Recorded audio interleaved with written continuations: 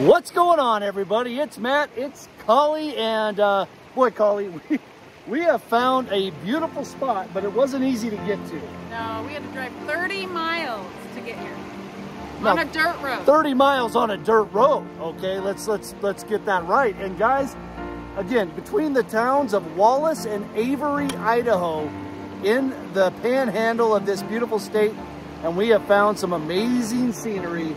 And we're going to share it with you. Enjoy. We'll see you at the end.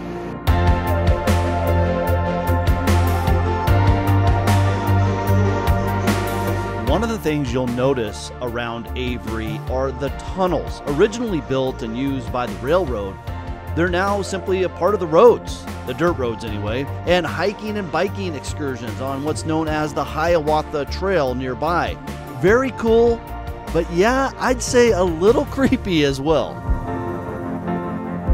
Now let's talk about the little town of Avery. Population of 25 permanent residents. Elevation over 2,500 feet up in the mountains of Idaho. Was a big railroad town from the early 1900s to about 1980. In fact, this rail car, a big attraction. You can actually walk through it and see some of the history of the railroad.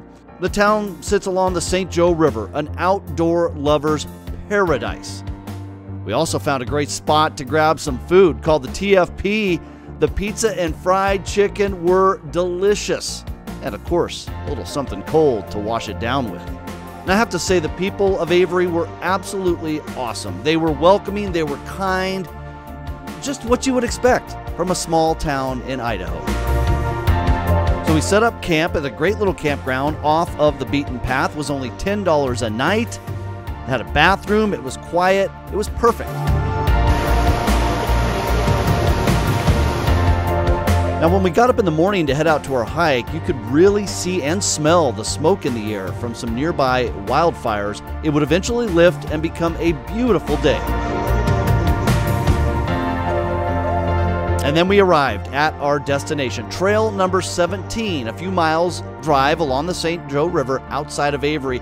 First thing you have to do is cross the river over this suspension bridge, and yes, it does sway.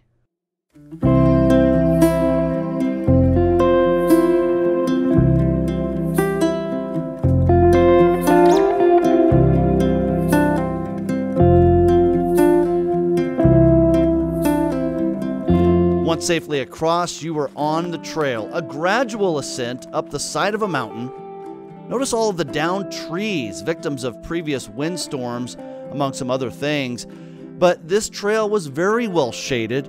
It was well kept.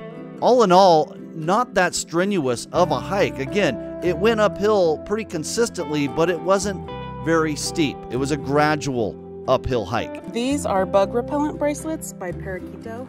This is the kids one because I have a small wrist. But supposedly these little capsule things have the bug repellent in them, and you can put new ones in all the time. Once you go the 2 or so miles up, you are treated to this amazing view, looking down on the St. Joe River and all of the rugged mountains that surround it.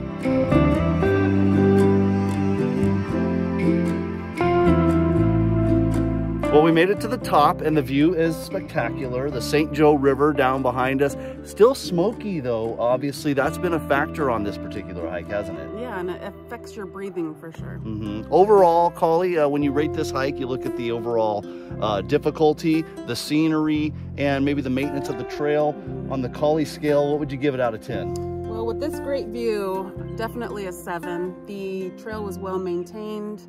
Not a lot of traffic, and pretty beautiful scenery for sure. Absolutely.